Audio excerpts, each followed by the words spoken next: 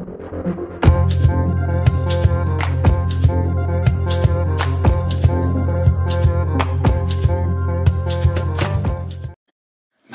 in this video we will talk about another selective serotonin reuptake inhibitor medication called Paxil. Brand name is Paxil, generic name is Paroxetine.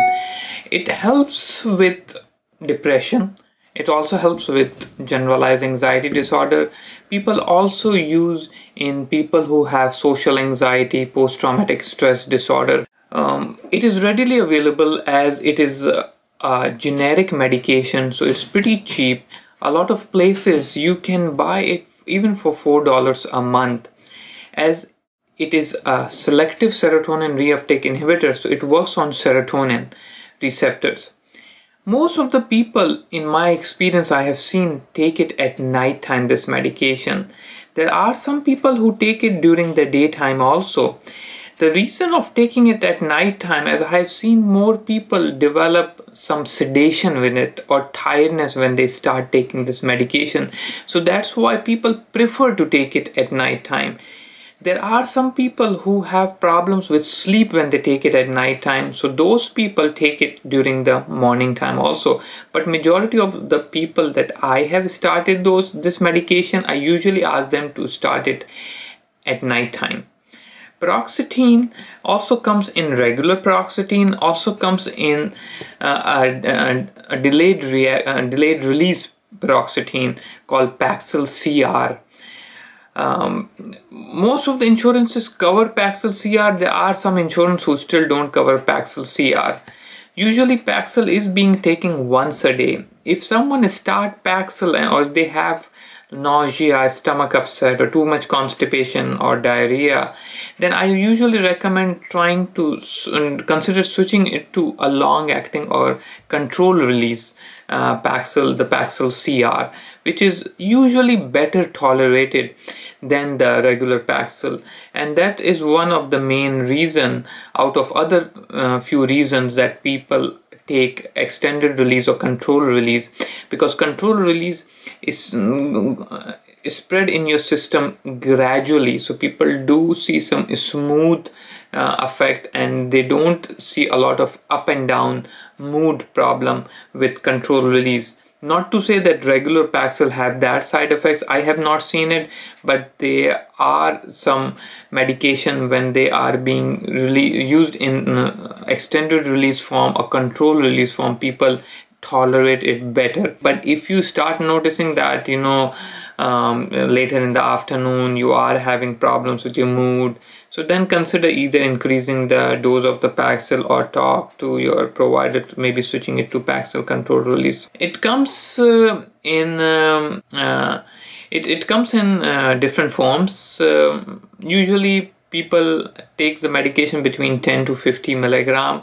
It's always better to start at a low dose and then gradually go up on that medication. I have seen most of the people do okay with 20 to 40 milligram, but as I recommend people just try to be on a less dose as possible and see if that less dose is effective for you. Usually it takes 4 to 6 weeks for the maximum effect. People start noticing some effects within a week or 2 weeks time, but the maximum effect takes 4 to 6 weeks. If you start having any side effects, usually it goes away. The other option is cut down the medication or splitting the dose of the medication, or try to take something for the side effects. So let's talk about the side effects. 18% of the people will complain of headaches, but it goes away. 15% of the population can have tiredness. 23% of the population does have sleepiness, but that sleepiness usually goes away, and that's why if you have sleepiness, take it at night time. 13% of people will complain about problems with sleep, so that's why I recommend those population to take it in the morning time. 26% of people complain of nausea. I usually don't see a lot of people complain of nausea, especially if you start at a low dose. So I recommend starting at a low dose, 5 or 10 milligram. Constipation can happen because it can cause some sedation. and constipation. Diarrhea, I usually don't see diarrhea, especially if I start at a low dose. Unless until I start a patient on a higher dose quickly, then they can have some more side effects like diarrhea. Dry mouth is one of the complaint. 18% of the population can have dry mouth. I recommend biotin mouthwash or biotin gum or drinking a lot of fluids. 13% of the population has ejaculation problem. People with SSRIs and with most of the antidepressant can have problems with with sexual side effects. Either they have less desire to be intimate, or they have hard time reaching orgasm, or they have hard time ejaculation. Paxil is one of the medication that people also use for people who have ejaculation disorder, like people who have ejaculation too quickly. So sometimes people who even don't have any symptoms of depression take Paxil to counteract that ejaculation problem that they are suffering, or premature ejaculation. So talk to your doctor about it if you have any of those symptoms. What's the uniqueness about Paxil? One thing is Paxil, in my experience, help with sedation, especially people who have problems with sleep. I usually start them at nighttime. It does help with the sedation. People who have a lot of anxiety and depression, I have used Paxil, and in my experience, it's a good medication for that population. What are the disadvantages that I see with Paxil? One is weight gain. People can have weight gain with Paxil. Not everyone. So keep an eye on your weight. If you start noticing that your appetite is going up, if you are craving for sugar, so talk to your doctor about it. But try to eat healthy, try to have balanced diet, eat more vegetables, more fibers.